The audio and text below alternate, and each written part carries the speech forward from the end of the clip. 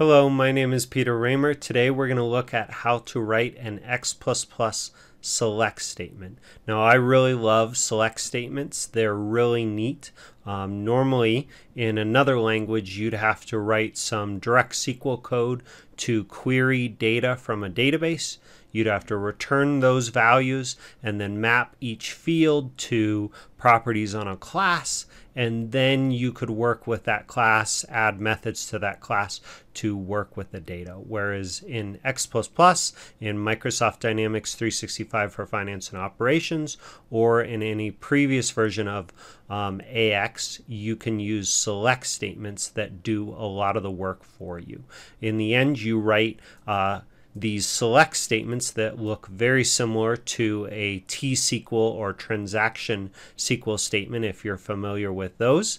And then the data immediately gets loaded into a table buffer variable, which acts very much like a class that you can then use to manipulate and work with the data. So in this video, I'm going to cover kind of the basics. Maybe you're new to select statements, or maybe you're just not super comfortable, or you want to understand some of the differences of select statements in X++ versus SQL. So let's get started. So right now I'm already debugging a runnable class / job. You can create your own project within Visual Studio and then right click on this project and select add new item and specify a runnable class parentheses job, and it'll open up a form that looks like this. I named mine select statement, and then it produces a main method where you can just instantly run some code by clicking the play button. So that's kind of where we're at right now, and I wanted to jump into just these 3 lines of code, and then I'll explain some more from here.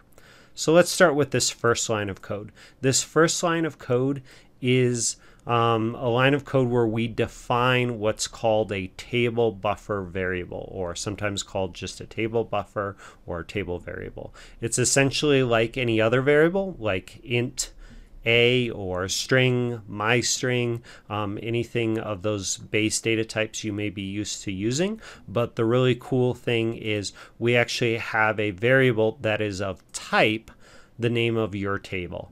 So for instance, custable is part of the base product, and so all I need to do is type the word custable, and it turns this kind of greenish blue, which indicates that it is a type that we can use. Then I can give it a name of the variable. I could call it, my table buffer, or as a best practice, I'm going to name it the same as the table itself. So I'm going to call it custable, but with a lowercase first letter is best practice. That way we know it's a variable.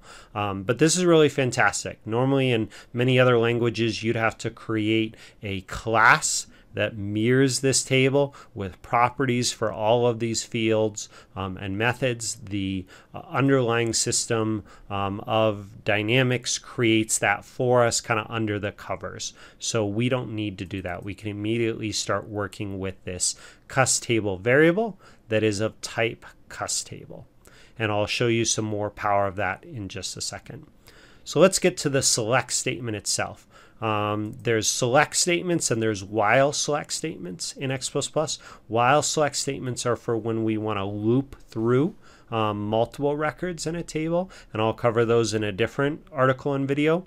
In this one we're looking at select statements, and select statements are really usually designed to select a single record from a table, and we'll get into that. So here the way we write this syntax is I start with the word select, and again that tells the system that we want to retrieve some data from the database. Then I can use this character star, which is similar to Transaction-SQL or T-SQL if you've used that, which tells the system I want to select all of the fields in the table. Then I need to tell it what table I want to retrieve data from. So I'm going to use the word from, and then normally, and this is where it gets a little confusing. Normally in Transaction-SQL, I would use the name of the table, but in X++ select statements, I need to use the name of the variable. So in this case, the name of my variable is custable. So it's the same, but I might have named it, my table buffer, in which case I need to use my table buffer here. Maybe I call it custable local, or custable 1 and custable 2. I could name it whatever I need it to. I need to use that same variable name here. The cool thing is that the system knows that this variable is of type custable, and so it can infer which table to query the data from. But it's important to know that this is the name of the variable and not the name of the table.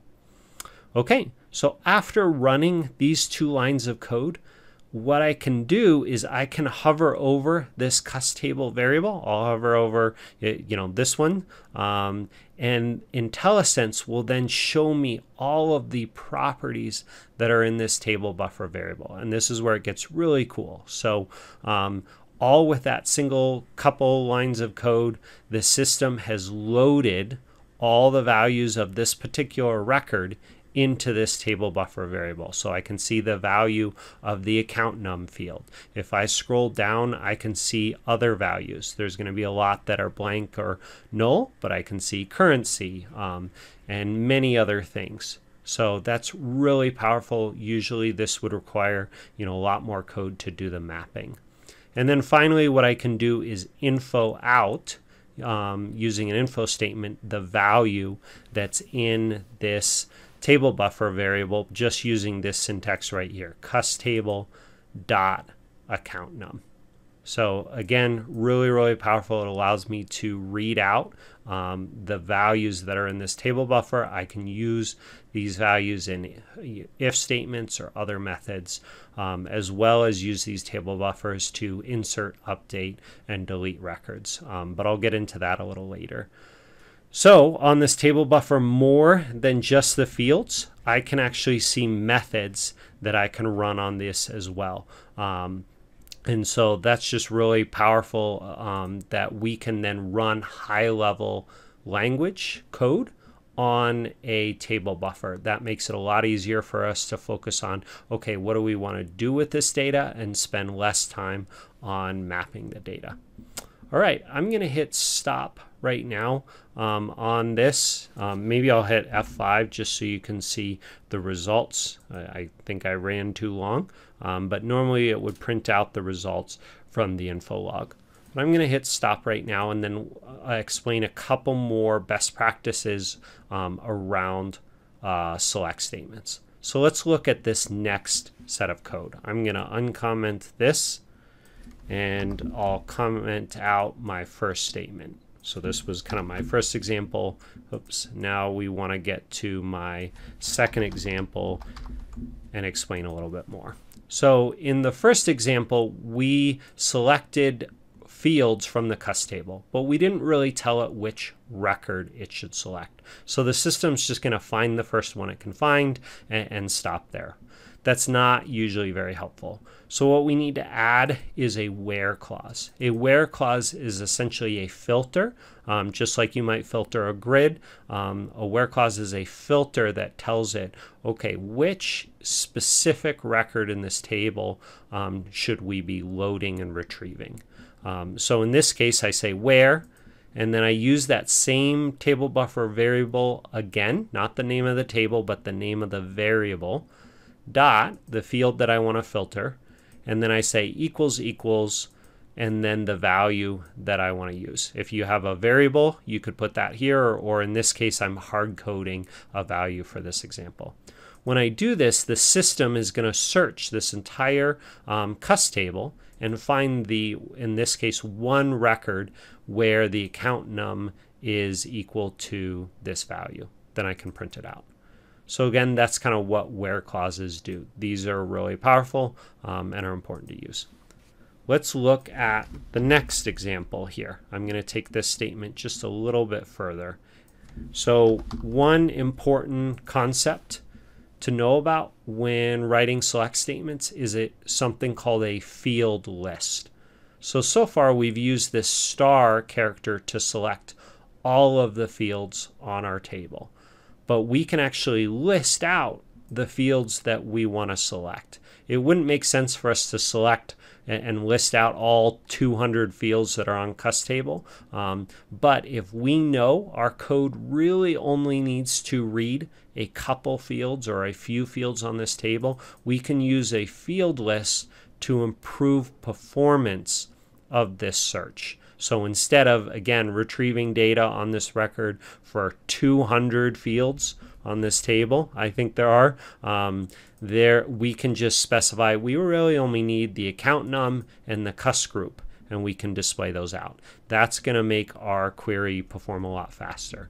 There's a lot of times where you shouldn't use a field list. Maybe you're passing this table buffer variable into another method, and you shouldn't assume what that other method, what data that other method needs. So in that case, it's always kind of safer to start with that star, and then maybe only later change to a field list. But this is a good best practice to improve the performance of your queries, and every little bit helps.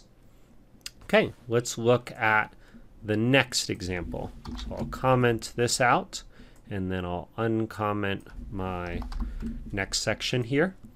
So we looked at field lists and we looked at the star syntax. There's actually a second way that we can select all of the fields on a table. We can just say select cust table. So we don't actually need the star from part if we're going to select all of the fields on the table. And this is actually the preferred way to write this. It's a few less words. It's a little bit more readable. If you look at all the other Microsoft code, you're going to see it written this way, and you shouldn't really see a star used in the system, even though that is supported.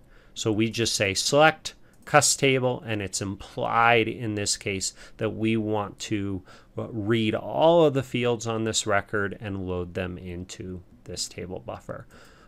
So that's a little different than if you're using Transaction-SQL, and so that's just a good thing to know. While we're talking about differences between Transaction-SQL, I wanted to point out a couple other things. In Transaction-SQL, you might just write account num equals and the name of your field.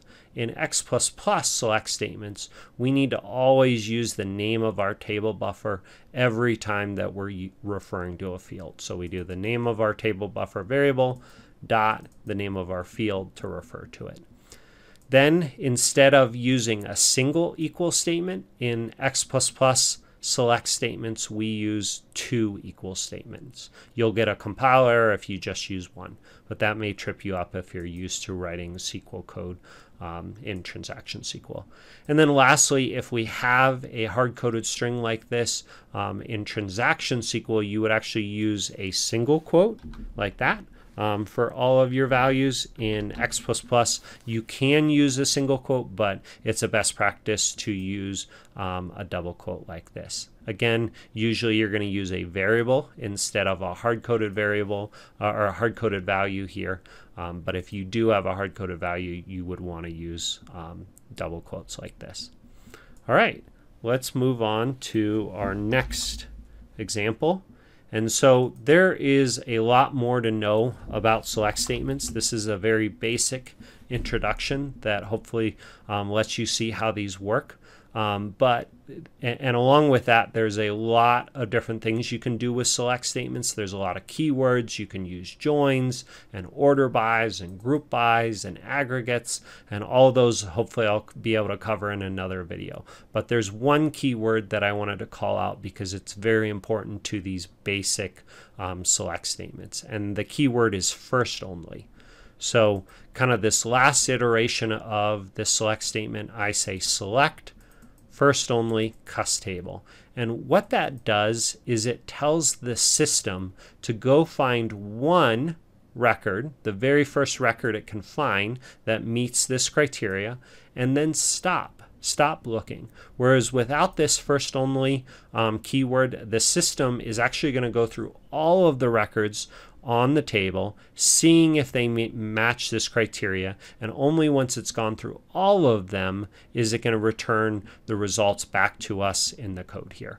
Whereas if we use this first only, it's similar to saying select top one if you're familiar with T-SQL, but essentially it tells the system to stop looking. And this isn't a required thing, but it's a best practice because it's going to dramatically improve our performance if we can tell the system, no, we're only looking for one record. And almost all the time when we're writing select statements, we're looking for a single record. And so we want to use this first only keyword.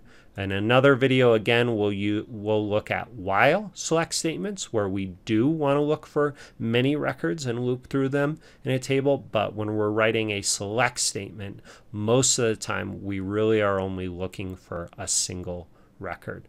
And then we can print out the account num, we can print out cust group, or any other fields we'd want as well.